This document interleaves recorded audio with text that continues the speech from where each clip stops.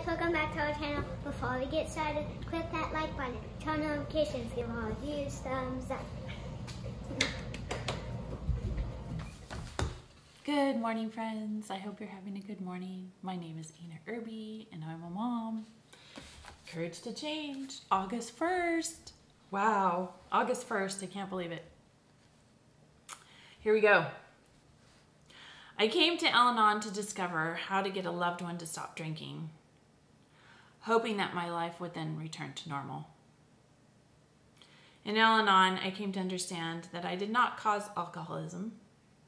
I can't control it, and I can't cure it. But I can apply the 12 steps to my own life so that I can find sanity and contentment whether the alcoholic is still drinking or not. This is why, in Al-Anon, the focus must be on me. I soon discovered that I had problems of my own that needed attention.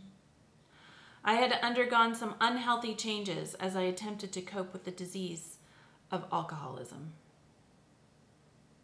These changes had occurred so slowly and subtly that I had not been aware of them. I shared openly about this in Al-Anon meetings and became willing to let go of attitudes that no longer seemed appropriate.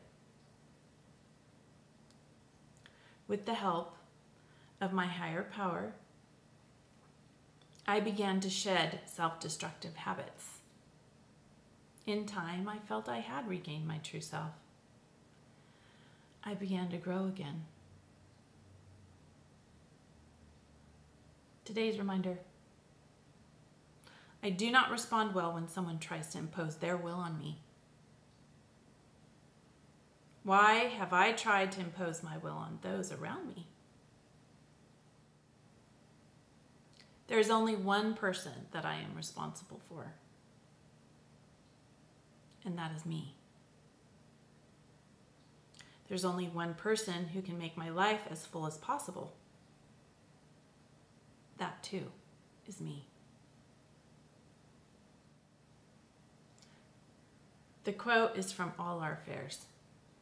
Quote, "Today I will keep hands off and keep my focus where it belongs. On me." End quote. I'll read that again.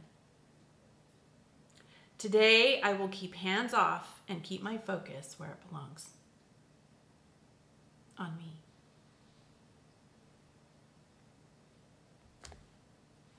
Courage to change. Affirmations for the inner child. It's on authority. I respond rationally to authority. In dysfunctional families, parents have little knowledge of how to help children grow. Their authority is often used irrationally, and their children respond from fear. As an adult child, I often respond to authority irrationally. Either I follow orders unquestioningly and work beyond reasonable limits on my job, or I become defiant and rebel against all authority. Through my recovery, I am learning to monitor my response to authority. I pay close attention to my feelings about my boss, my minister, or any professional. If someone abuses power, I can protect myself. If I become unreasonably defiant, I will gently and firmly reassure my inner child.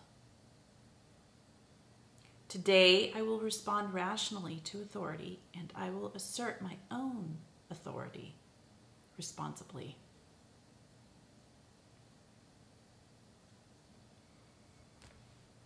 Affirmations for the inner child. I hope this helps you on your healing journey, friends.